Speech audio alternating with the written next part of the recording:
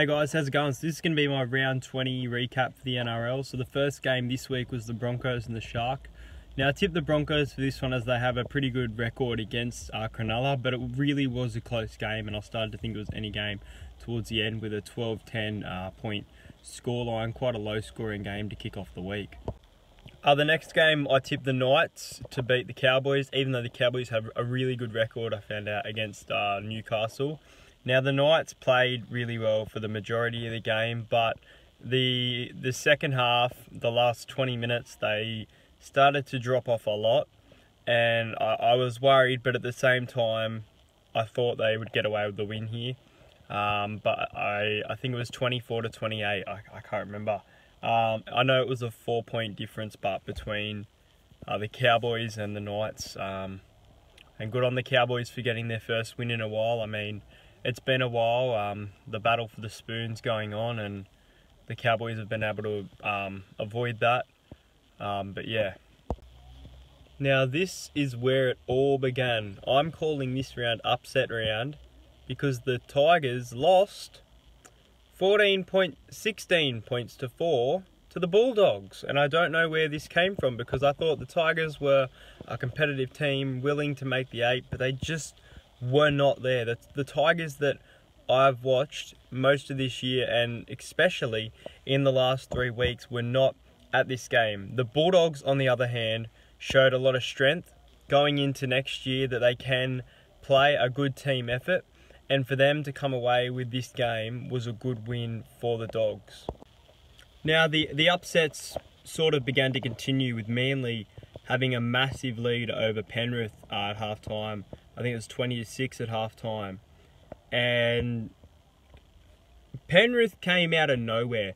This is a game I tipped Penrith, but I think that the Sea Eagles should have won this game. And I mean, I would say they're the better side, but for Penrith to do a Raiders and score that many tries in that number of minutes, Penrith coming back from 6 points to win that game 24-28 was amazing to watch. I mean, the Sea Eagles, I feel sorry for them, and they were the better side in some ways, but it was a cracking game of football, and I think if not for the other match that is my match of the week, this would be the runner-up, and it's almost tied with the other match, okay? But no, it was a good game to watch, this one. On to my game of the week, and this is probably the game I'll speak about the most. I don't know if you guys have seen the vlog, check that out. The Parramatta Eels and South Sydney Rabbitohs. Now, it was a controversial game for me because I think that we played very, very, very, very well. And in some ways, I think the refs were involved in South winning this game. Now, don't get me wrong, the Rabbitohs are a great comeback side, but they were getting a lot of penalties into their own half. And I understand that we got a lot of penalties in the first half. We had an 18-6 lead to the Rabbits, and Souths came back in the last about 22 minutes, and it was penalty after penalty after penalty repeated, and a sin bin from Corey Norman and things that, I mean, it probably part stopped us and put us to sleep, but at the same time, but I've got to say, this was a cracking game of football. Great tries to Robert Jennings and Jared Hayne. That intercept from Jared Hayne was a very close one. It was 26-20, the final score, but it was my game of the week. There was some cracking matches of football this week, and I don't like going to Parramatta games sometimes because of the losses and things.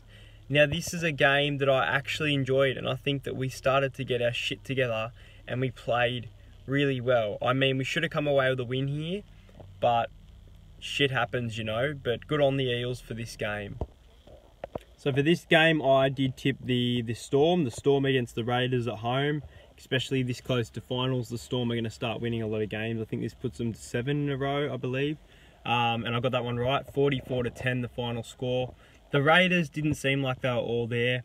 One thing that was disappointing was I had almost like $1,000 possible win from Sportsbet, where you pick 3 try scorers in the margin. Now, I knew that Storm would win by 13 points or more, and I picked Josh Adokar, Curtis Scott, who ended up getting a double, and Jordan Rapana. But of course, Jordan Rapana gets sin bin with 1:50 to go, which could have possibly got me that grand. But anyway, no, this is a cracking game to watch. The Storm side are showing a lot of confidence, and they're looking like a big grand final contender. I mean, it would be nice to see someone else there, but the side they've got at the moment are pretty unstoppable, with that Okar and Vunivalu, Slater, all these big names. But good on Melbourne for this win, and yeah.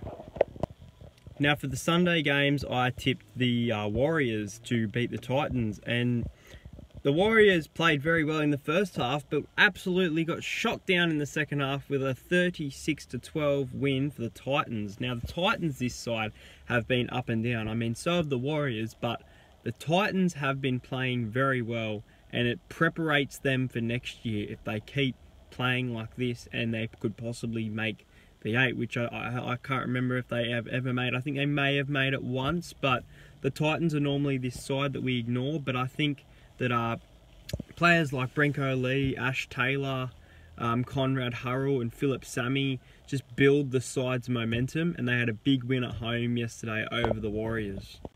And the last game for the week, I tipped the Roosters. Now, after the Anzac clash, I knew that the Roosters would get some revenge on the Dragons, but I did expect a close game for this one. So, the Roosters were dominant side here with a 36-18 win over the Dragons. Now, the Dragons had Hunt, who got a double, but besides that, there weren't many points for them in this game. Now, players like Latrell Mitchell, Ferguson, who else is there? There's James Tedesco. Players like that are building such a dominant Roosters side. Now, I had a multi on the Roosters to lead both halves, win by 6-10, Blake Ferguson to score, and over 37 points for $136, and they didn't win by 6-10, but I got the 5 out of 6 leg. That was annoying, but anyway, guys, the Roosters are big contenders for me, and personally, I think the Roosters are going to take out the premiership this year. So if you're a Roosters fan, good luck with that, and yeah. Now, I'm going to give you next week's tips now, in my personal opinion. So I'm going to tip the Broncos to beat the Bulldogs, the Tigers to beat the Knights, the Storm to beat the Rabbitohs. That'll be a close game, that one. I'm going to say that the Dragons will beat the Warriors, Roosters will beat the Cowboys, the Eels will just beat the Titans, maybe by about 8 points. It'll be a sloppy win, but it'll be a win, I'm thinking. Now, Sunday I'm predicting upsets, okay? I am predicting Manly to come away with a win over the Sharks, and 2 upsets.